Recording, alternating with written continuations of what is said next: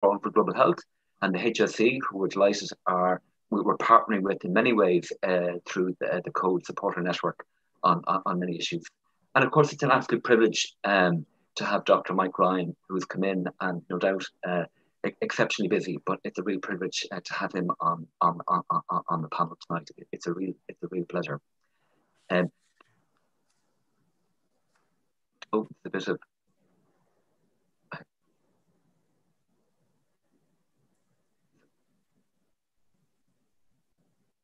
I think we've lost you there, Mark, a bit. There seems to be sorry, there seems to be some repetition there. So do subscribe to the YouTube channel. If you're interested in COLOP and getting involved, do look us up on colop.org. We rely in part on donations of people getting involved and supporting us. So if you're of a mind, please do. And also to acknowledge then the support of Concern worldwide in helping us run these first waves. So without any further ado, I'll hand over to Niamh Rooney from the Department of International Development. Thank you. Hey, thanks, Mark, and good evening, everybody. So my name is Niamh Rooney, and I work with the Maynooth University Department of International Development, working with undergrads and postgrads on our MA in International Development Programme. And I'm delighted to share this evening with you all and looking forward to the conversation. So as always, a very warm welcome to our online audience. Thanks a million for joining the conversation. So very briefly, we'll have some introductions and initial questions for our panelists, and the conversation will emerge from there. And we'll have some time for questions or comments from the audience later on. So do post your questions or comments as the conversation progresses. And please do subscribe and share the live links to help raise awareness of and promote engagement on the issues up for discussion. It's really important that we encourage dialogue, debate, and hopefully action on these issues. And bringing people into the conversation is a great place to start. So please do share. Now, we're delighted with our panel this evening and very grateful for your time and looking forward to hearing your perspectives.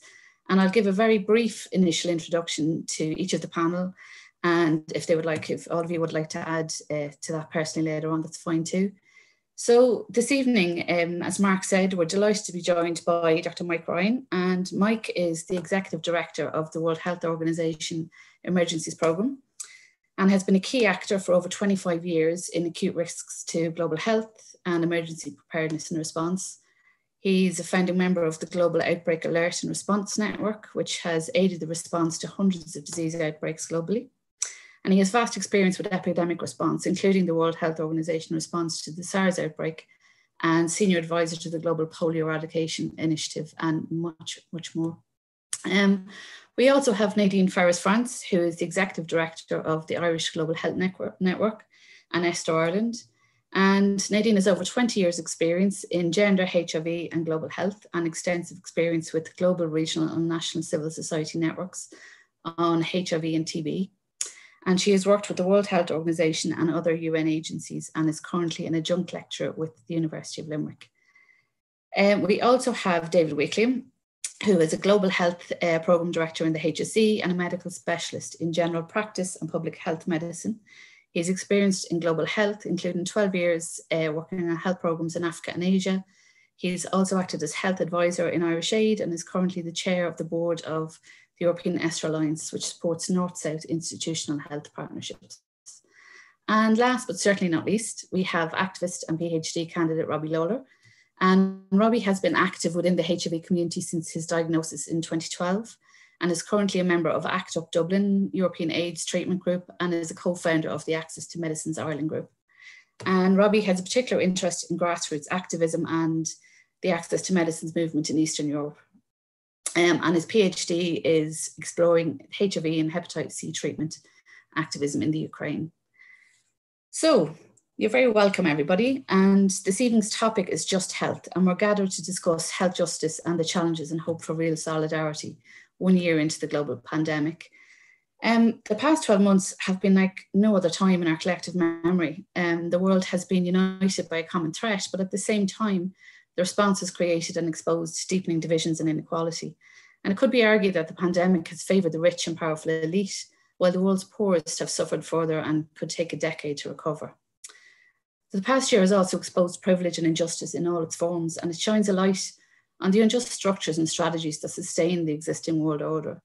And it's not just a health issue. We live in a global system, and it's crucial for our future on this planet that we encourage and promote critical systems thinking in pursuit of sustainable development. And so on that note, we'll start the conversation. And maybe I could start with you, Mike. And while you're well accustomed to dealing with global health issues, including disease outbreak and response, past year must have been one of the most challenging professional experiences yet. What are some of your reflections on the challenges in dealing with the global pandemic and in dealing with the related health justice and development impacts more broadly? Thanks. That's a tough question, Niamh. The second part of it particularly. No pressure. No, yeah. I suppose in our game, we're dealing with epidemics all the time, and we're always aware of the potential of pandemics. We're used to frontline epidemic response, but this year has been unprecedented in the sense that all countries have been impacted at the same time. And then the various collapses we've seen in everything from supply chains to the health systems themselves, even in the most developed settings, collapsing under the pressure. That lack of adaptability, that lack of resilience at all levels in our society, be it within health, society, broader social issues and other things. The knock-on effects of this pandemic have been incredible, all the way through to mental health and marginalization, stigma. Everything has been amplified. Every injustice, every weakness in the system is just being exposed and amplified. Notwithstanding that, the day-to-day demands on ourselves and WHO, but also on all our partners at national level, on everyone being under absolutely intense minute-to-minute demands, both at the operational, the scientific, the financial, and other levels. So everyone's been operating under extreme strain, including our communities, most importantly. Everyone is operating under that strain, and it's taking its toll on us all, and it's taking its toll on society. And there are no easy answers. That's the problem. Working your way out of a crisis as complex as this requires a very careful and measured and managed approach. And I suppose the thing that is maybe disturbed me most in all of that is the lack of cohesion we've seen at both national and international level, a lack of solidarity at times, some wonderful expressions of community solidarity, scientific innovation, but we really have to pull the whole package together, and we can do a hell of a lot better in future, but we need to do better right now, and that's the problem. We're not out of this. So there's a little bit of looking to the green grass on the other side, but we're not close to it yet. So it's very hard to communicate to everyone, even in our own house, especially to communities. But we've got a fair bit to go here, but there is some light at the end of the tunnel. The advent of vaccines offers great hope. We're saving more lives with therapeutics and better clinical care than we ever have.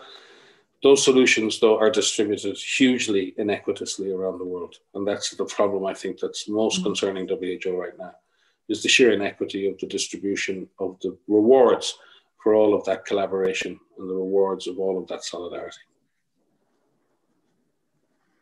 Thank you. And is there any positive movements that you can see towards a better equity or equality?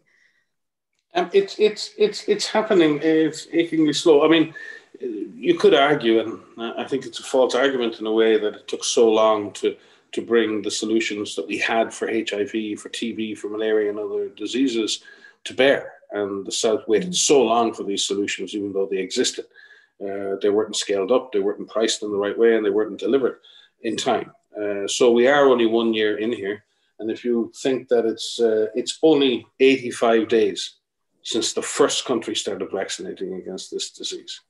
85 days later, this week, we started to deliver vaccine doses to 10 countries under the COVAX initiative. There's 115 economies around the world now actively vaccinating. So we have begun, probably quicker in any time in history, in the process of delivering vaccines to those who most need them around the world. The problem is that 80% of all the 265 million doses we've sent that have been distributed so far, 80% of those have been in 10 countries. we think about that, it's so incredible. We have a lot of catch up to do, but we have to also celebrate this week that we have begun, and we're putting more and more countries on the vaccine map. Now we need to accelerate that. We need to make that move quickly, and we need every actor, everyone. This isn't just about vaccinators. This is about advocates and activists. This is about people reaching out to their governments, reaching out to everyone they can. We will emerge from this pandemic together as a more united civilization, or we will emerge from it more inequitous and less fair than we entered it. And we have a choice. So everyone needs to get on deck for this one. This isn't just a job for doctors and nurses. In fact, we need everyone in society, every activist on board to push and keep pushing on access to these tools.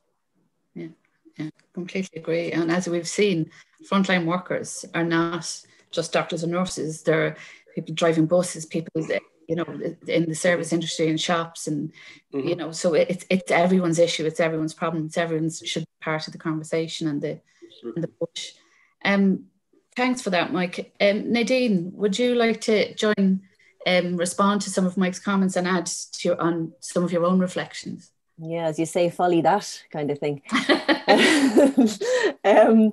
Yeah, I mean, look, there's so many points Mike has made, and I find myself nodding to the points, just agreeing with those points, and couldn't agree more. I also just first want to say thank you to Mike. It's really lovely that you're here with us at home, in Ireland this evening. And I just want, as a kind of, leading this network on global health here in Ireland, we've been looking to you and been really inspired by you all the way through this pandemic.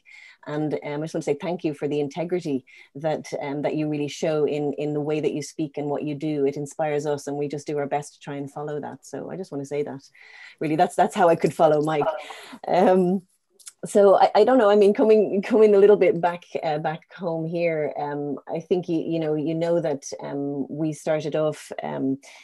As when the pandemic hit, as a global health network, we started saying to ourselves, well, what can we do? We're a global health network. And ironically, global health was something that we used to be, our mission was to inform and to raise awareness about global health and to educate.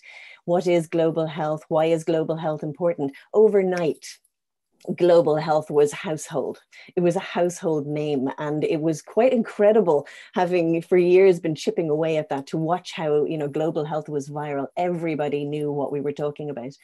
And I think, we responded by firstly by saying, okay, what can we do? And we thought, okay, let's have a conversation. Let's bring people together. And we came up with this idea of conversations on COVID, which I'm sure many of you are familiar with. And we started with one, quickly learning how to do this. Nobody knows how to do these things until you're under pressure and learning how to do it. And, by the end of the year, we ended up with a series of 20 conversations on COVID, where we had I had the privilege of moderating those conversations and interviewing over like 100 speakers. We'd had participants from over 70 countries. And we then realized that the viewing of those conversations on COVID was over 15,000, which was something we'd never had any experience like that before. And we got to touch on issues like, we got to talk about lessons from HIV and Ebola. We got to look at gender and COVID. We got to look at stigma and COVID, on human rights, on health systems, on health partnerships and the approach of health partnerships in COVID, malnutrition, the power of communities, disability and inclusion, planetary health, education. So, every time we did that, we had speakers from Ireland and speakers Global South. And it was fascinating because we were just learning together. And this is what I'd love to, to reflect on, is we were learning together. Nobody really knew any better than anybody else. It was a great leveler. Just like Zoom, I find to be a great leveler in terms of equity. We all have exactly the same sized window to be in. And I love that. But I think for me, there was a couple of themes that came out, and maybe I'm saying something, I think in some ways I'm saying a little bit the same as Mike, and in some ways maybe slightly different. For me, there was themes from speaking to those, to the incredible speakers and learning as we went. The first theme was resilience. And, resilience of people. I thought it was incredible, the resilience of people everywhere. And was the resilience of people, particularly in the global south. And I think we had so much to learn. We were starting to introduce new words like, let's pivot. Let's think about pivoting here and pivoting there. You know, our colleagues in the global south have been pivoting for years, epidemic after epidemic. So we had so much to learn. So resilience, I think, was huge, a huge learning. The other one was solidarity. And I think that we were able to see very tangible examples of solidarity, where we had health partnerships in Ireland, hospitals here, GP surgeries here, already engaged in partnerships in countries like Malawi or Tanzania, who were able to just connect with their partners and start learning and sharing and exchanging information and exchanging, you know, training and capacity. And that was phenomenal. So solidarity was there. And the other was creativity and flexibility. And, you know, I think all of us, from a personal level to everything we were doing professionally, do more and do something different. It's like we were flowing along, and everything that we used to do, we had to find a new way to do it. And first of all, it was like, no, we can't do that. We, you know, particularly in development, how can we work with our colleagues in the global south? How can we continue that kind of work? And incredible creativity and flexibility, I think, is what I've seen from all of the different programs and people who came on. And then the last thing was just community responses. And, you know, I know from my own work in HIV, you know, community responses are always the best responses. We have the most to learn from community responses. But community responses to, you know, to COVID have just been truly incredible. You know, all sorts of responses, from very small, even in Ireland, you know, the GAA or local groups, athletics groups, you know, delivering food to houses, you know, all the way to, you know, mobilized community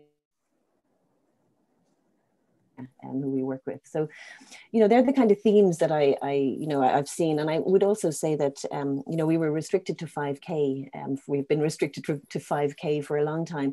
I don't feel like we were restricted at all in terms of being able to be as a global community. And I'm really, really grateful for that. So maybe I'll leave it there, Niamh. I really want to hear more from Mike and Robbie and David. Yeah, thank you very much, Nadine. Some really interesting reflections there. And some I'd like to come back to you on, but as you said, we'll move on a little bit for now. David, would you like to give us some of your reflections, and particularly in the Irish context, I suppose, and your work here? Yeah, thanks, Niamh. And first of all, I just want to echo Nadine's comments. I think I'm, like Nadine and others, all inspired by Mike, and really just want to pay tribute to all you're doing, Mike, in WHO. I mean, I've listened to the first two speakers, and what I picked up was, I think, had a hopeful and optimistic tone. And as I was reflecting on my own notes here, I think that's kind of the tone I would probably set as well. At the same time, acknowledging what Mike highlighted about the sheer inequity, and a lot of what I'm going to maybe touch on is really how some of that inequity and inequality has been there. And starting with our own health service, I work in the health service, and you know, a year back we started into this pandemic, and it was an unknown. There was a lot of fear, a lot of uncertainty. Would we cope? Would we be overwhelmed? Would we be like Bergamo in Italy? And now we look back a year on, and I think we would say the HSE mobilised an incredible response. And yesterday I listened to Paul Reid, who was launching, our CEO, who's launching the HSE corporate plan. And I thought, as he reflected on the last year, he did it very well. And he said, you know, we've done most things well, and there are some things we could have done better. But we certainly did act. And I think that summed it up well, that we had to respond quickly. We did. With our capacity, we did pretty well. And we will learn maybe some things we could have done better. But he highlighted too how we made changes, rapid changes like we had never done before, and really showed what we could do when we had to. And I think that gives us great hope of what we can achieve into the future.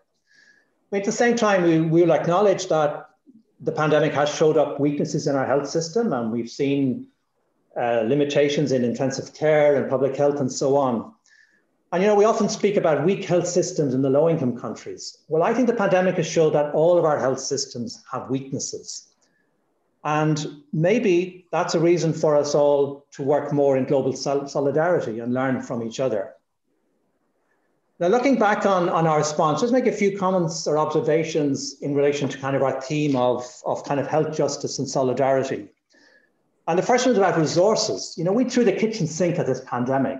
Last year, we spent over €1 billion on PPE alone. And this was quite a contrast. You know, before the pandemic, if you were trying to get resources for something, even important in the health service, even what might seem modest resources, they were hard to get for some fairly critical needs to give people access to important services. And suddenly we were able to find resources, and that must tell us something. And on reflecting on it, I think that it may say something about the way we sometimes see health and healthcare. It's an expense. Or maybe looking after vulnerable people in our population, it's an expense. And maybe now's the time to think, well, maybe we should see it differently. When we want to, we can invest in these things. Let's see health as an investment. Let's see vulnerable people caring for them as an investment. And then we saw in the pandemic that the vulnerable people in society came into focus quite early on. You remember in the first wave that the elderly people in nursing homes were particularly badly hit. And we realized we hadn't quite given them that enough attention. And so that brought attention to vulnerable people. And what's been very positive is how through the year, we've given more attention. We've acknowledged that we need to look after vulnerable people. And as we saw outbreaks happening among the vulnerable groups, among the asylum seekers, travelers, and so on, we responded to that. And even now, we're living under these restrictions. Why? Because we're protecting vulnerable people. And surely that's a positive thing. And I think we're not likely to show global solidarity if we're not looking after those with greatest needs in our own society. And then I think we learned more about inequalities in Ireland because some of the issues were exposed, because we saw outbreaks of COVID in places like meat factories, places where people who are not Irish are working because maybe the salaries weren't good enough for others, and working in poor, challenging working conditions, poor living conditions, and as a result being exposed to COVID. And similarly, maybe some carers who were living in crowded accommodation, shared accommodation, and maybe working multiple jobs just to earn enough money. And I think we really understood those issues, and we were able to respond to them for COVID. And if we can respond to them in COVID times, can't we address these more long term? So then thinking about global solidarity in the health service, I think a lot of the time it felt like we were so preoccupied and so intensely preoccupied with trying to deal with COVID-19 here, we just didn't have time to think about other countries. So it wasn't that we didn't care, it's just that we were just maybe too preoccupied. And another aspect was that we weren't able to travel. So I wasn't traveling like I normally would. So I didn't know really what was going on in these other countries. And even people who were there, like diplomats and aid workers, they couldn't move around. So they were limited in what they could see. So we did have, I think, limited understanding or limited connection. And yet, despite that, I think where there was opportunity, we showed great solidarity. And Nadine gave some nice examples of that. And I think what we saw is where we had relations from the health service, where we had relationships in place already with partners in other countries, we were really able to continue working with those people. We had to move to digital platforms, but we could, and we did, and it worked. And we saw lots of positive things, and Nadine has highlighted some of those. And just one other thing to add to, I think, that the various things she said was just this, what came out of it, I think, were the opportunities of empowering people in the countries we work with. Sometimes we go in and we're the dominant force in the relationship. And I think we weren't there. So that challenged them to take more initiative themselves. And I think that was very empowering. And that was very, very positive. So I think there's a number of issues that really, I think, were highlighted for me through the pandemic in terms of global inequality and global inequity. I think they've been there since the start. I think the vaccine issue has really brought them into stark focus. Irish Aid and the development policy talk about reaching the furthest behind first. I think the furthest behind have fallen even further behind. And I think that's a challenge really for all of us. Mm-hmm. But it strikes me that maybe the global agenda was really being set by the higher income countries. And I wonder to what extent the lower income countries were following that agenda in their responses. And sometimes where they were responding to COVID, where maybe some of the actions were actually having detrimental effects beyond the pandemic. You know, was the cure worse than the disease? What people are saying, well, are we flattening the disease, or are we flattening the economy? And we saw that there were many consequences of COVID, secondary effects that came about as a result of some of the country responses that may have been influenced by the broader global agenda. And then some low-income countries didn't have the resources that we had to respond. And standards for good practice were being set in the high-income countries, but the global standards were impossible to implement in countries that just didn't have resources. And I was in touch with colleagues in Mozambique recently and hearing that someone visited a hospital, there were no doctors for their ICU, that UN staff were going out on the streets trying to find oxygen masks. And we're talking about standards for PPE and for intensive care and so on. So I think that's a big issue. So just to finish, just a few challenges maybe that finish off my remarks here, that I think we do need to build back better after the pandemic, acknowledge that the global system hasn't been good enough for health and development, and that we need to reset it. We need renewed commitment with a different paradigm for global development based much more on equality and partnership. For health, I think it's the same agenda, building resilient, sustainable health systems that will enable universal health coverage. Everybody will get the healthcare they need regardless of their financial means. Systems built from the community up, primary care-based, leaving no one behind. That's our agenda.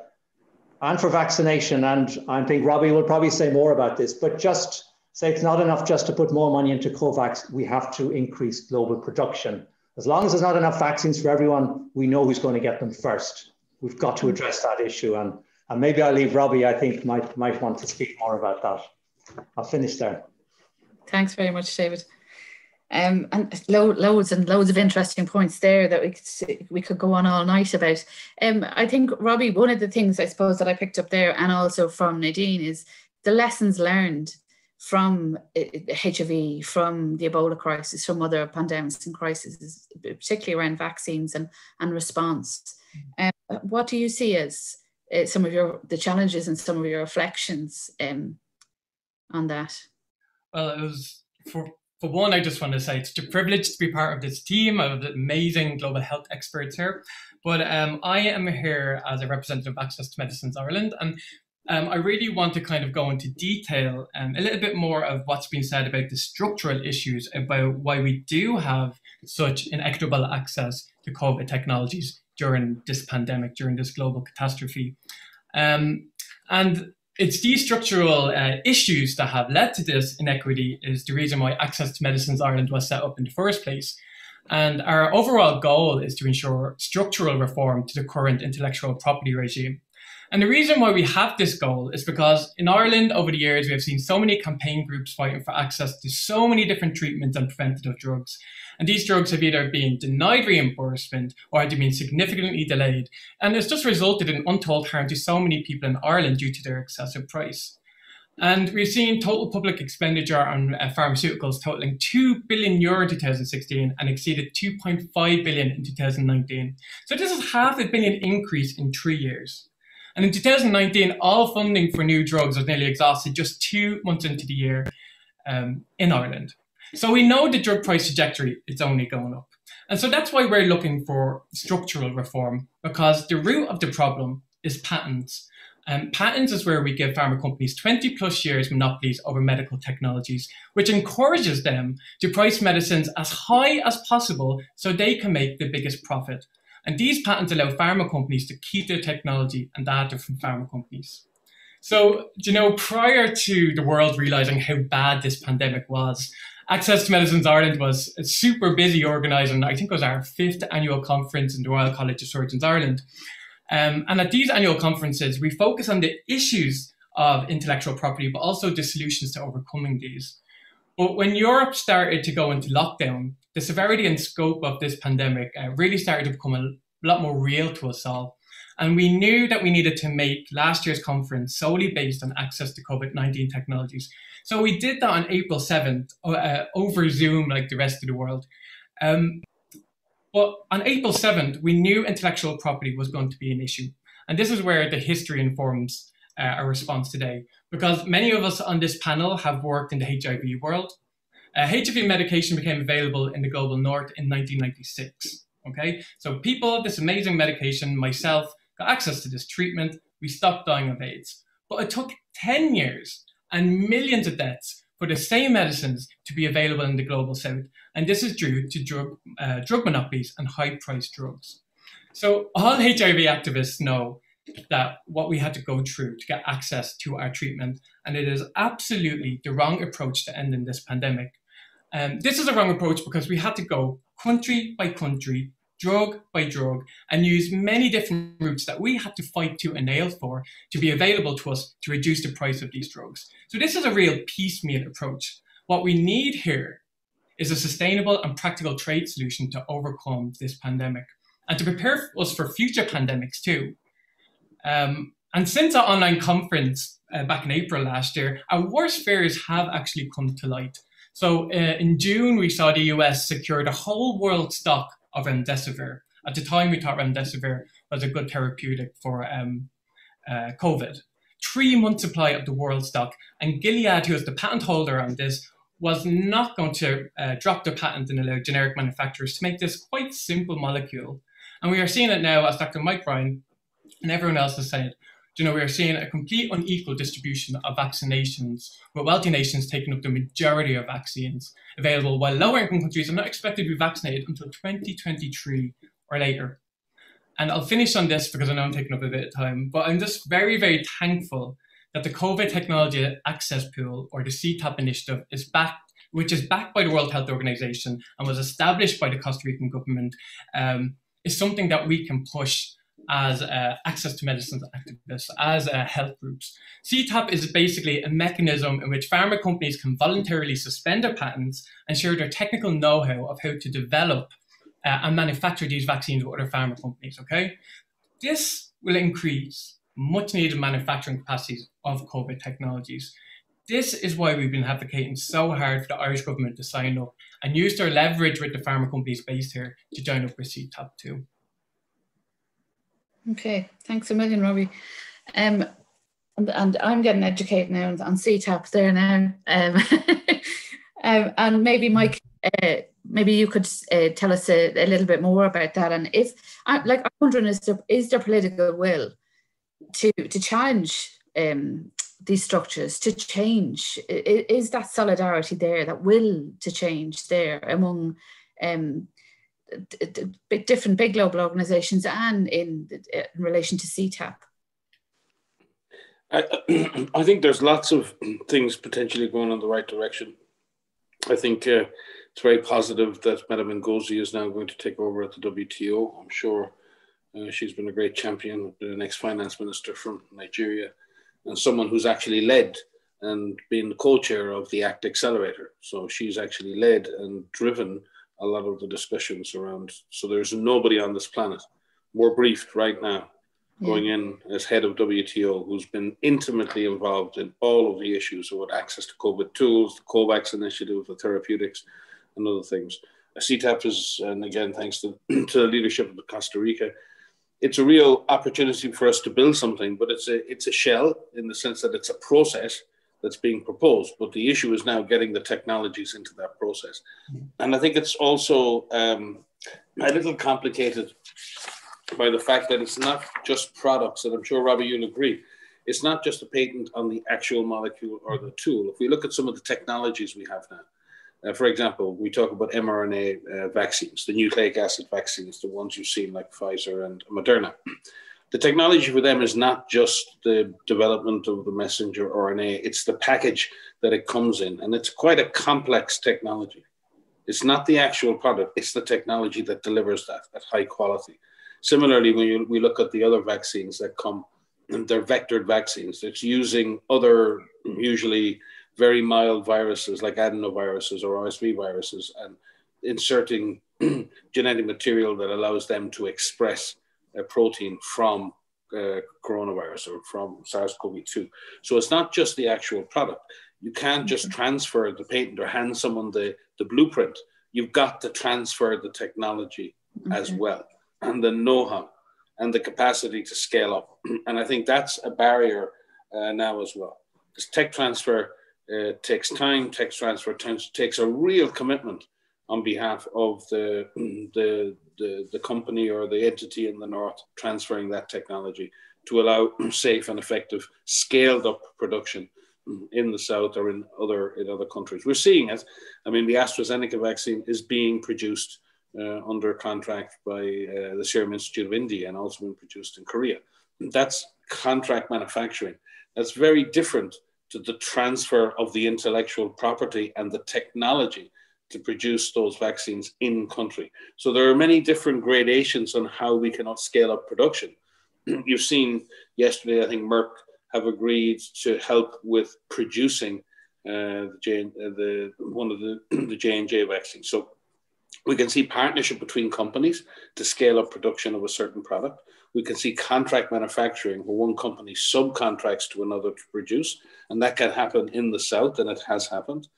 But the real holy grail is to move to full transfer of intellectual property and the transfer of the technology and the know-how to sustain that production in the south. So all of the things like CTAP, patent pools, the work of the WTA, it all needs to come together. And Robbie is right. It's not a simple, straightforward thing. It requires high-level political commitment. It's not just a health issue. It's a trade issue.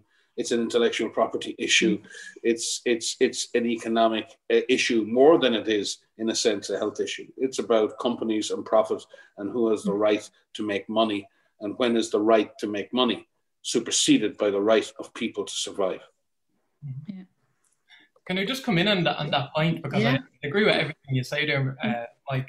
You know, in terms of innovative ways of which we can speed up this technology transfer hub, you know, Dr. Martin Fried, from the World Health Organization, I think he is the coordinator for the vaccine delivery systems at the World Health Organization. Yep. I was at a webinar with the Knowledge Ecology International, and he basically said, you know, to overcome this, and there was a precedent there, is during the influenza pandemic in the late 2000s, you know, countries all over the world was like, actually, there's not enough manufacturing facilities to meet our global supply or global need. So what they set up was in Netherlands, I believe, in a vaccination institute that specializes in technology transfer, was set up a transfer technology hub. So that was, instead of using all this human resource of pharma companies to different pharma companies around the world, they had this hub where all pharma companies came to them with experts, and they get them, of course, not just the blueprints, but they helped them for every step of the way, through every process to set this up in their own manufacturing bases. But there's a caveat to that.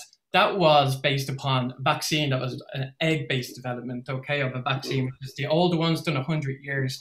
But Martin assured us that he'd done a scoping exercise to see, do these experts exist in setting up the tech transfer of mRNA? And he said they do. So it's a big pharma narrative to say, oh, this takes time, we shouldn't do it, and it kicks the can down the road. We should be saying, actually, no, we've done it before, we can do it now, and we really need to, at every step of the way, you know, Mike and I include everyone in this, to overcome this narrative, especially when even people in the World Health Organization are coming out with these, you know, solutions. So I think these are real initiatives, and I always like to say, you know, how much vaccine candidates did we get in a year authorized? You know, people said it couldn't be done. We just landed a little Mars rover 190 million miles away with a little helicopter, you know. I think we can transfer technology across the pond to other things. Like, we just need a political will, as you were saying, but we need to push it. And even if it takes 2, 3, 5 years, although, you know, evidence shows it can only take a few months to do this technology transfer from pharma companies, we should still do that. And we should still do that and push for that, because then we will have manufacturing capacity in lower middle income countries, and this will help us prepare for future pandemics. So there is literally no reason why we should be listening to pharma who just don't want to share the technologies, even though so much of this technologies came from the public, the taxpayers' money. You know, so we should be fighting this too every step of the way. I think maybe I could just come back on that, because I think it's a really a really important point. 50 years ago, 40 years ago, the vast majority of vaccine production was produced by state-based vaccine production. There was very little private pharma involved. It was seen as a state's responsibility to produce vaccines for its own people and for others. And an awful lot of countries around the world had that. What's happened over time with the various development cycles and the risks, the financial risks that are taken to produce vaccines, is that's consolidated into a very small number of companies, or it had consolidated into a very small numbers of countries. But we have seen over the last few years really credible vaccine production emerge in the South, real capacities emerge in the South. And that needs to be further accelerated. It's not that it doesn't exist, it exists, but it needs to be facilitated with tech transfer, with support. Martin Fried is a visionary in this space. Martin is a fantastic individual. I believe, that can be done. And I think we can pool not only the patents, but we can pool tech transfer capacity and share that as well. We do that all the time with other things. So the sky's the limit. It's a matter of deciding, as John F. Kennedy said, we do these things not because they're easy, but because they are hard. This is a hard thing to do. But the prize at the end of this could be much more sustainable production of vaccines in future crises, and a much more equitable and rapid rollout for everybody, not just for the North and the South, but for everybody. And rollout of vaccine that's more equitably based on need and epidemiologic parameters, and not based purely on the parameters of the ability to pay. And that's a problem we have right now. So I think the sky's the limit of what can be achieved. We're not there yet. We're not in the worst place we've ever been. There's a huge amount. I think for WHO this is a new space for us too. WHO has tended to stay out of these issues at times to avoid getting into political difficulties. But we have to engage robustly with the private sector on these matters. There are issues that are ethical. There are issues that are absolutely fundamental to the future of universal health access, as David said earlier. So this is no longer a situation where member states can just discuss with each other the issues. We need to strongly engage the private sector, and we need to lay down what are the ground rules for how the private sector can and should operate. Because if a company wishes to produce and make understandable profits in a given country, it also has to participate in global processes that result in solutions for everybody. And I think we're getting there slowly. We're slowly moving in that direction, but it won't happen without a lot of pressure. So we need groups like your own, Robbie, and many others just to keep pushing. It's easier for us to keep pushing when you're pushing us, I find. I think that's very true. And I mean, David made a point earlier about, the global agenda being directed by, Western nations. I think that's the way it always has been, but that has to change. And there's been a huge amount of reports and calls coming out now where we're looking at global inequality, the deepening divisions and deepening inequality, and that it's not enough to just get back to where we were. We need to move beyond that. We need to change the way we're working completely. We need to challenge that global world order.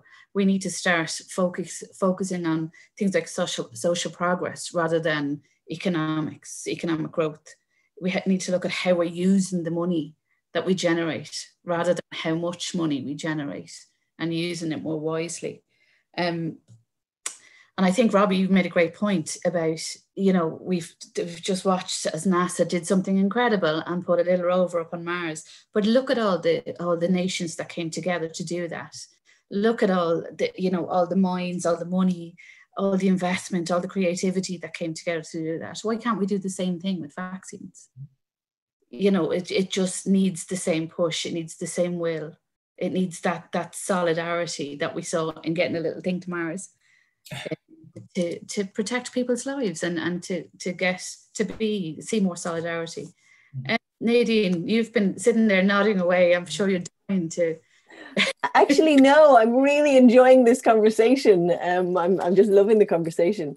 I was just thinking when you were talking about getting the little robot on Mars, I was just thinking this morning I was in the Global Fund to Fight AIDS, TB and Malaria Partnership Forum for Asia and the Pacific. And that's something that, the Global Fund normally brings together the different regions to inform the development of their new strategy. And this morning we were doing it online. And there we were, 200 people online, effectively managing to communicate, make positions, be clear in advocacy, well organized. So I think in global health, we are seeing that kind of creativity. It is possible to do things at all levels and all ways, and we're seeing that. And I think on the issue of vaccines, what I've been seeing and really feeling deeply in the last few months particularly, is that I feel like this issue right now is causing polarization where solidarity was before. So we've had a really good run of solidarity. You've got the issue of vaccine hoarding, where you have, Canada, hoarding 5 times having 5 times as many vaccines as they need, Europe having 2 times as many vaccines as they need. And then that lack of, as Robbie was saying, and Mike, that lack of manufacturing capacity and know-how being shared. And it's creating an us and a them, which is something in development we work so hard to level. And, as we all know, it's a we. And, Mike, your own words have been so clear to all of us. No one is safe until everybody is safe. It's really simple. There's no question. I know it's maybe a strange kind of twist or a strange way to turn it, but I do also think that this issue of COVID and vaccines presents an incredible opportunity in terms of equity. I've been working in HIV for over 25 years, and we've been, as Robbie has said, fighting for equity and justice in all sorts of ways. Because COVID affects everybody, it's like we're having a universal lesson on equity. A universal lesson, and that creates a unique opportunity to actually crack the equity nut. And call me naive or positive in that sense, but really unique. And it's really a chance just for us all to understand that every life is actually valuable. Every life is valuable. And I think we've seen that, I'm thinking about some of the work that I've been doing in Zimbabwe with Beyond Stigma, where, the women living with HIV in Zimbabwe have been so badly affected not by COVID per se, but by the effects of COVID, by the lockdowns that have been put in place. So the women living with HIV, they'd be women who work in marketplaces. They live hand to mouth, they go out every day, they sell food, they sell their wares, they buy food for their family, they come home. With the lockdown and the severity of that, they haven't been able to go out, they haven't been able to work, and so they are starving. So hunger becomes the issue. And if you want to talk about inequity, hunger as an issue, how can that, the ripple of the vaccine discussion has a chance to really try to target inequity in all sorts of ways, including, for example, we know in the pandemic that women have, we've seen an increase in gender-based violence. The women, what I'm talking about, my friends in Zimbabwe, mostly disproportionately affected are women. There's huge inequities. Schools, we've been involved here in Ireland in talking about, our children going online and how is that going to happen. And in countries like Zimbabwe and some places like in Kenya, electricity is an issue and online school is not going to happen. And those children are cared for. It's not just education, but it's how they're brought into the system and cared for. And that's at the moment broken. So I think that this COVID is really, I think Mike said something like that, it's shining a light on so many other things that really speak to inequity, but in a way that we can all understand. It's not a discourse that's happening over there on the side. It's a worldwide discourse on inequity. Yeah, and if I could follow that, Nadine, when you talked about how this time is an opportunity to address inequity, and I think in Ireland, there's been a real shift in the last number of weeks. And I think you've seen as we roll out the vaccine, look, we're there every day, we're being told how many people have been vaccinated in Ireland. Like there's intense pressure for every vial of vaccine that comes in to be into someone's arm within no time. And I think that thanks to a lot of the advocacy around the global equity issue with vaccines, it's really got out there in the media. And I think going beyond just the issue of equities, not everyone will buy into equity. Some people will be just thinking of ourselves. But what we're seeing is that actually this is also about what's good for us. Even if you disregard, if you're not so concerned about the rest of the world, actually, if we want to solve the problem for Ireland, we've got to have a global approach. And I think that message is starting to permeate in Ireland. And hopefully that will be an important and a significant driver, because I think there is this, like our government's under huge pressure to deliver in terms of the vaccine here. And I think we have to kind of, it has to be understood, I think, to change some of the approach is really to see that actually for us here, the need is also to address it out there, and to see that it's that global approach that's where the solution is. Thanks very much, David. I'm just, I mean, when the conversations that you both have just had, and Nadine particularly as well, around some of the things you were saying, I mean, you know, I think people are starting to make the connections between health, between climate change, between the economy, and people are slowly starting to make the connections. And it's not that they weren't, but more and more people are starting to make the connections, and that's really, really important. And I think we need to grab onto that and run with it. Because, you know, as Mike has said, there's unless we address those issues now, we're going to see more variants and more pandemics, you know, and we're going to be under more pressure, and, you know, where does it end? So this is a real opportunity. I'm conscious that we have we're coming up to 10 to 8, and we have some questions coming in from the audience. It's easy to forget when you're on Zoom that you have an online audience that are out there and part of the conversation. And I'll take this opportunity to remind you all, guys, that are watching online, please do subscribe and share the live link, bring other people into the conversation and get more people on board and engaged in these issues. So we have 2 questions so far here on the chat. So one of them is about patents. And the question is, what is the responsibility of the funders of research, as in charities and government, and discoverers, researchers in university, in the negotiation of licensing, selling of patients with the industry? And that comes in from Sorka. So I can read that again if you want. Fine. I think this is a fantastic question. Oh, can you hear me? This is fantastic. Thank you. Look how happy Robbie is with that question. You must have planted that question. It sounded like you planted that one, Robbie. Yeah, I think so too, Mike. Never. That is a fantastic question. What we're seeing now is a complete unequal public return on public investment of COVID-19 technologies. Like, let's go through some of these vaccines. Like, Moderna received $2.5 billion in government assistance. BioNTech, which created the Pfizer vaccine, received $450 million in government support. The Johnson & Johnson vaccine got $2 billion in public funding. The AstraZeneca vaccine might as well just be called the Oxford vaccine, because they've done the majority of this. Back when we done our conference, you know, great advocates like Ellen Owen said that we should put conditions on this public funding that these should be for a public good. But the EU and the NIH in America didn't. And we are seeing that now, because we literally just gave all this public funding to pharma, and now they have a patent on it. And they get to choose what to do with this in terms of price.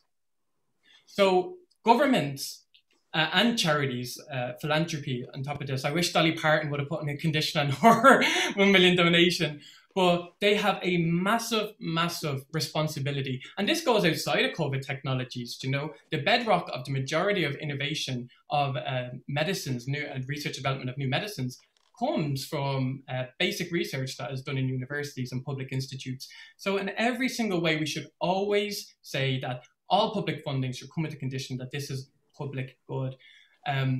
So yeah, massively. And actually one learning that we got from this pandemic is the reason why we got these vaccines so quickly onto market.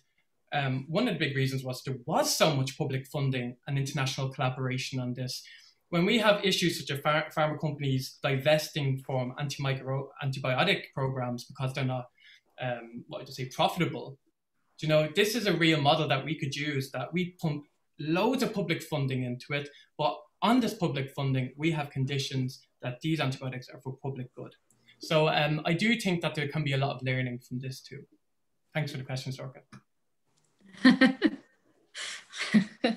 Can I just maybe follow up a little?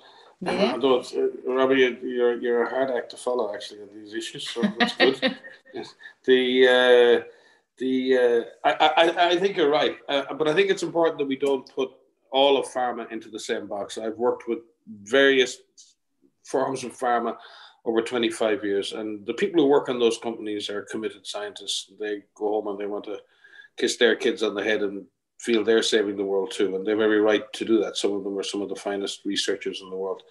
And we've worked very closely through meningitis outbreaks, cholera outbreaks, other things. And we've co-developed products with some, and there are pharma companies in the South who are really, making advances. But I think the point you make around understanding what the public investment is in this up front. I mean, even at the global level, long before COVID-19, we had worked together globally with science and research on developing the target product profiles for a coronavirus vaccine, should we ever have a coronavirus pandemic. A lot of the preliminary work in defining the pathways to producing the vaccines, a lot of work was done on trial protocols and setting those up. There was a lot of work done on indemnification schemes and allocation schemes and all of this stuff that's done at the public expense.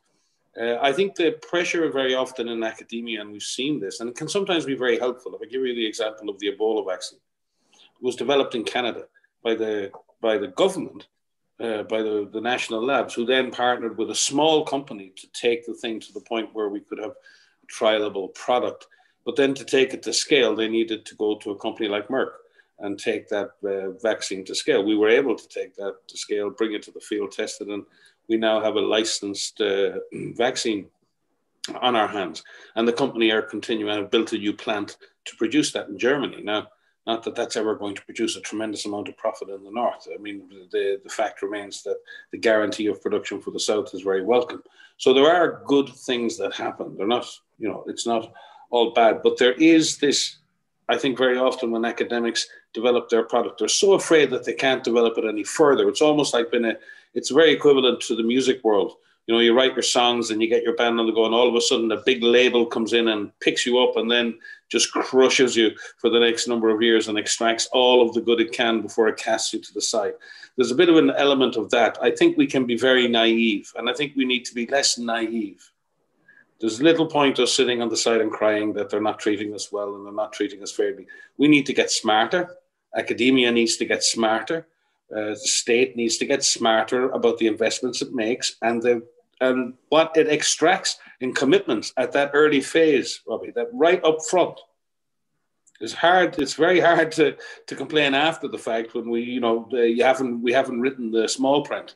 And I think we need to get better in the state sector and in the academic sector in ensuring that our innovation and our development work is properly reflected in the rules around pricing and patents that come downstream. There is an advantage. Big Pharma does have that capacity to take products quickly from A to B, right? And it does it in a way that we've lost that capacity, as I said, in the state sector. We've let our state vaccine production sector wither, absolutely wither on the vine. And we're paying a heavy price for that now. You'll see, actually, interestingly enough, in Cuba, the Finlay Institute has just produced its first vaccine. That's a vaccine institute. We have others, Biomanguinus and others in Brazil, and there are other vaccine producers around the world that have been historically state supported. So we may need to go back to some kind of public-private sector model where the state has more interest in the production of these global goods right up front. But there's still the opportunity for pharma to make its impact and make its money, but that is a controlled process. It's not a nuclear reaction out of control. It's not an explosion. It's a reaction that leads to what we want it to lead to. And I think we all have to step back now in the aftermath of this and realize we've had some success, but a lot of failure too. And is there a better way to do this? And I think everyone is crying out. I think even industry themselves don't like the position they're in. There's so much pressure on everybody. Maybe not a bad thing.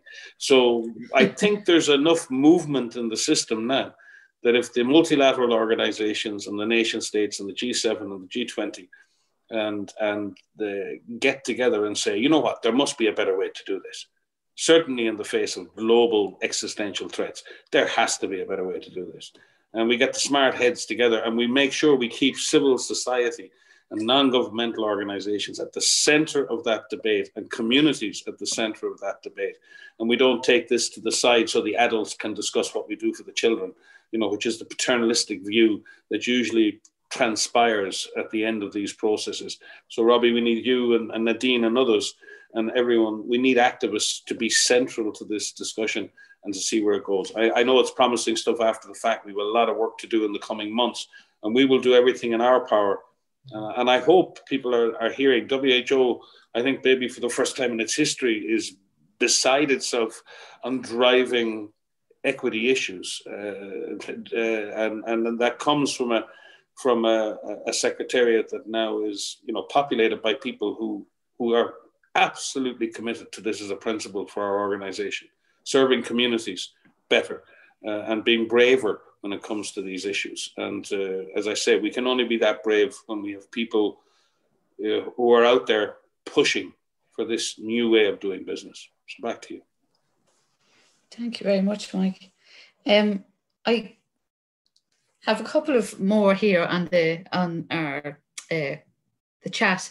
I have one that I have to read out first, and it's from Sorka, the previous question. And she says she's not a plant. I don't know. What do you think, Mike? I think Sorka is a very smart person. Yeah. So we have another question here, and it's a comment here from Niall, and he says, fair play, but really jealous of the focus on equitable vaccines. Where are the advocates for investment in the basic foundations of public health, nutrition, housing, WASH, etc.? From Niall. Does anyone want to take on that one? That's David's yes. Wheelhouse. Yeah, it was exactly the same thing.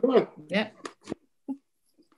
Yeah, well, I think that's, we have maybe kind of alluded to that to some extent, I think, in Mike's comments, that this is not just kind of a health issue in terms of a healthcare issue or a vaccine issue. That is a much broader issue about health and development. And to me, what it speaks to is that as we go forward and respond and look to a more equitable way of working in solidarity, I think we will bring us back to the agenda that we have, our shared agenda of the UN Sustainable Development Goals. And I think you'll see core in that are the things that Niall has referred to, that we're not going to solve COVID and the other development challenges unless we take this holistic, inclusive approach that considers all the things that determine development, that determine health, that influence it. It includes the environmental issues, it includes food and nutrition, it includes climate change. I think we have to address all of these things in an integrated way, and we have the agenda for that. So I think that's the, I think Mike touched on the key point is not to see something to, like, I know Niall has talked about kind of these various aspects of public health, but not to see something like COVID as just a pure health or healthcare issue. And I think we learned that with HIV, that the countries that responded well addressed HIV as a broad development issue affecting all sectors of society, not just as a disease. The same with COVID, it affects all aspects of our lives.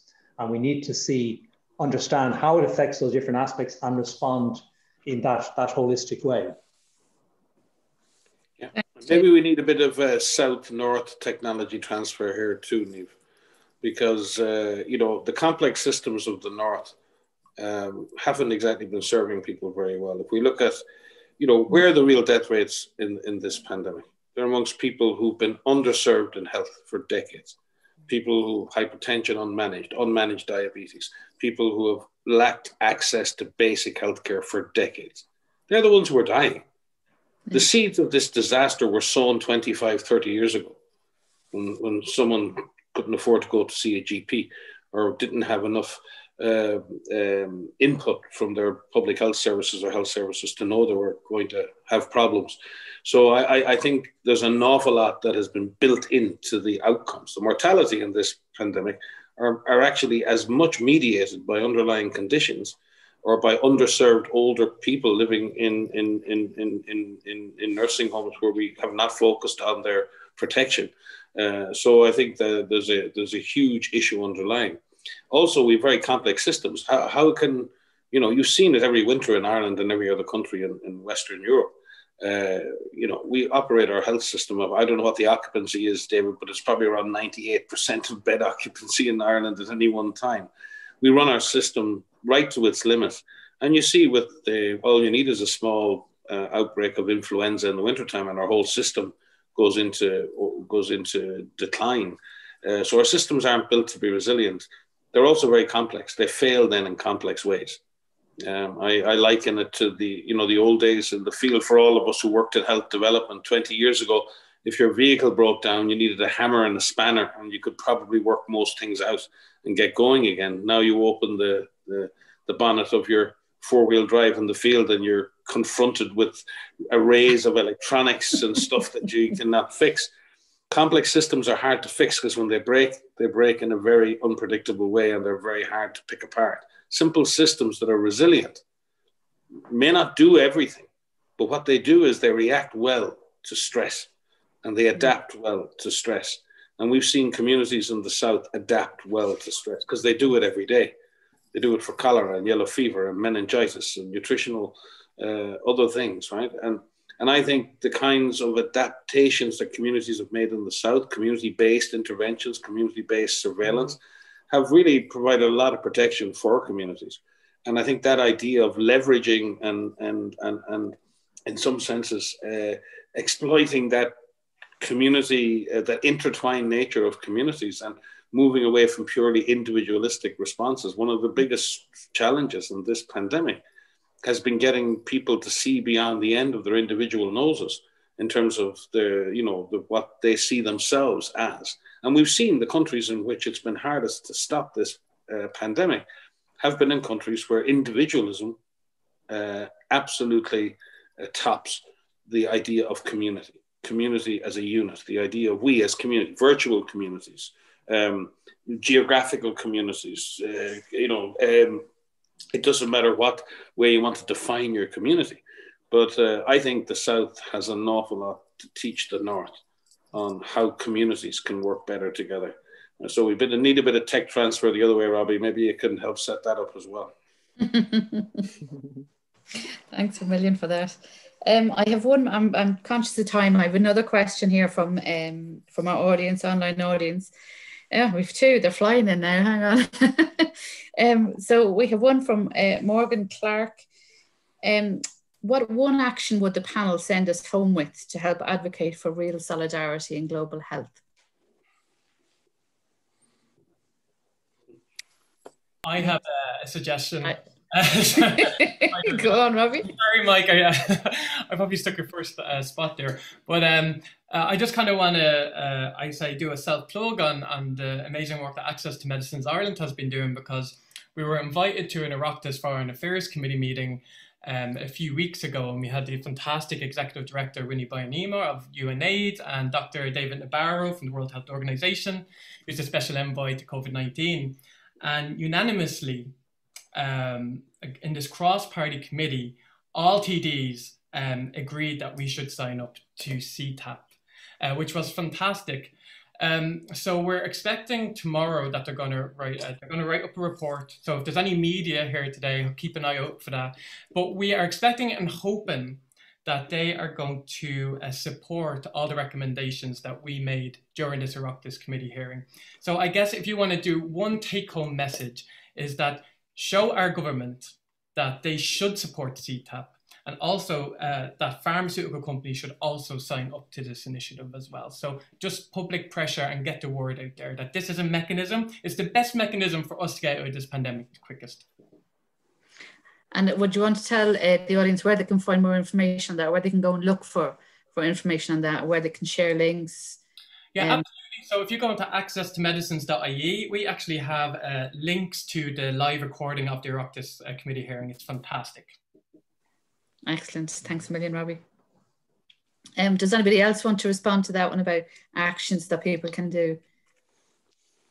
Yeah, I'm happy to respond to, but I'm not good for single actions. I'm afraid I'm one for many actions. So that's a challenging question for me. But working our health service, what's the action I would like? And it's really, I think in the coming period that our health service would demonstrate in a very practical way solidarity with countries whose health services are struggling at the moment, and try and support what they need. And for us, I think there's probably three things I see that we're hearing that where needs are. One is responding to COVID itself, the services that are needed for COVID-19.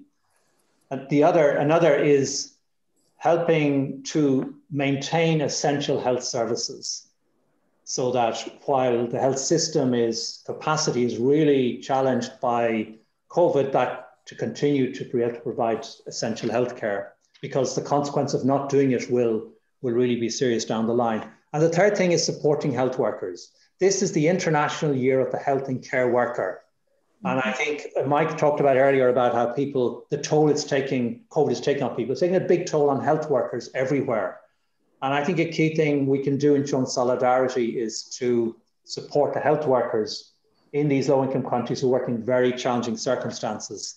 And one of the particular parts of the WHO campaign is in relation to vaccination, is that the frontline health workers would be prioritized for vaccination in all countries, and that they would be, at this particular time, that they would be protected and supported. I think that would be a good way of demonstrating solidarity. Thanks, Amelia. Maybe Nadine, yeah, I mean, I think, great question, Morgan. You know, I think for me, I mean, it's going to sound corny, and I mean it. It's like, what do you want to spread in this pandemic? What do you want to spread? What do you want to be involved in? And for me, it's really clear. I want to spread solidarity and love. I don't fear. It's really clear. So go to yourself. You know, we can sometimes hide behind systems and organizations and processes. Go to yourself and start right here. What can I do? How can I show up? What language am I using? Am I doing that we and them kind of thing? What can I do where I see somebody else doing it? So that would be one, very, you know, just from ourselves as people. And the other would be just to always know that there's a way. That's what I've learned this year. Always know that there's a way. There's going to be, and it can't be. There's another way. And the best way to find that, particularly when we're working with countries in the global south, is to ask them. What do you need? How can we help? And we've seen incredible things. And I just wanted to give a shout out to the Gori Malawi partnership, a small GP surgery in Gori here in Wexford, who partners with a small hospital in Malawi, and asked their partners just that last year, already involved in a partnership, asked their partners what did they need. And since then came up with a series of 15 animated hospital to basically prepare for COVID and to work with COVID and with people and how, you know, their health workers. It has had 2 million views so far all over Africa. It's amplified. So find a way. Find a way and ask the people who are most affected. And the other thing is just to be open to learn. You know, to be open to learn and listen. I think that's for me the best way to show solidarity. And I think there's some exciting things, you know, around development. I think one of the things I'm learning is that, you know, David alluded to it a little bit, but how we thought it was going to, you know, how development has been delivered until now. We've now seen a different paradigm. What we've seen in the last year is it's not necessary for us to be traveling all the time. To Niall's point, we can influence the environment in small ways, you know, by not traveling all of the time. And then it means that local capacity is being built in a way that's a lot seen so far. So there's a few points. Thanks a million. Just on my side, just to add in what I think Nadine said was very powerful, everyone else too, but I do think, and it's been mentioned throughout the discussion, is really, we need to all ask ourselves that question, are we really focused on the right things right now? You know, we have the pandemic, we have climate stress and change, we've got, you know, lives and livelihoods and social justice, sustainable growth versus the, you know, the pursuit of, you know, absolute growth as a, you know, as an objective. I mean, these are the things that should now occupy us. These are the things that should, you know, I think Carl Sagan called it the pale blue dot. We only became aware of our togetherness when someone took the first photo from the moon of this planet and what we share. I think we've all become more aware of that in the last year. We're becoming more aware of that, you know, as climate change has reared its head. So I do think it is a moment for a really deep reflection. And for what I would call constructive disruption. We need to disrupt the status quos and the norms and all of the accepted ways of doing business. But at the same time, we need to be constructive in that disruption so we move forward to something that's better for our kids. And doing that, taking systems apart requires that you put them back together again, says the guy that, you know, takes the skybox or something else apart and can never put it back together, right? But, you know, I do think we have to really reflect on that. And again, you said it, Nadine, you know, it's not all these numbers we use, the hundreds and billions and 70 trillion and dollars. And, you know, we're using numbers left, right, and center. But, and we do this in epidemiology all the time. I always say it, David, you know, I teach students, you know, N equals a billion, 7.4 billion. And I keep saying it, N equals one. One person, one life. One vaccine saves a life. One life matters. One action changes a life. And it's not an action far away. It's an action of kindness towards a person on the bus, or it's an action of, you know. So I do think we need to get back to understanding that all of the great things that ever happened had happened because the ones add up to the hundreds and the thousands and the millions of things we do. So, you know, I think we do need to change just the way we look at our planet and look at our civilization and look at our society. It's ours. It doesn't belong to big pharma, and it doesn't belong to politicians. It doesn't belong. It belongs to the citizens of this planet. And I think we need to find a better way to reflect on that. And that's what equity and solidarity is actually, finding a way to reshape our society that is just a little bit fairer and a little bit kinder and a little bit more reflecting what we want to be as human beings. I keep saying it, I'm a little bit ashamed of the planet we're handing over to our kids. You know, I mean, we get an F-, you know, on this one. And I'm absolutely determined that we do a little bit better, you know, soon. So I think that's what we all need to reflect on. And no one has all the answers. And it's not about big multilateral organizations or big G7s or G20s. This is right down to the very bare bones of the DNA of our communities. And I think it has to come from that bottom up. And it is coming. It is coming. I can feel it. But it needs to remain constructive. As I said, constructive disruption that moves towards solutions, as opposed to, as I've said it, I say it to my staff all the time. There's two clubs in all organizations. There's the Something Must Be Done club. It's usually very big. It's got even bigger in this pandemic. And there's We're Going to Do Something club, right? Which is usually very small and gets smaller as the going gets tougher. I want more people out of the Something Must Be Done club into the We're Going to Do Something club. If we can do that by ones, we'll make progress. I think that's. I was going to sum up and say that does Mike give us some final words on solidarity. I think you've more than done it there. That's fantastic. Something constructive is what we need to do, and we need to do it together. Thank you very much, everyone. It's 8:20. I did mention at the start that I didn't think there would be any awkward silences, any gaps I'd need to fill, and I certainly didn't. And I think we could go on for another hour, but thanks very much for your time this evening. Does anyone have any final comments before we sign off, or do we want to leave it with Mike's fantastic last words? I'll go with Mike's words, I think. Mike's words. Yeah. Nothing to add to that. Thanks a million, guys, for being here tonight. Really appreciate it. It's been a pleasure. What a privilege. Thank you. Thanks, everyone.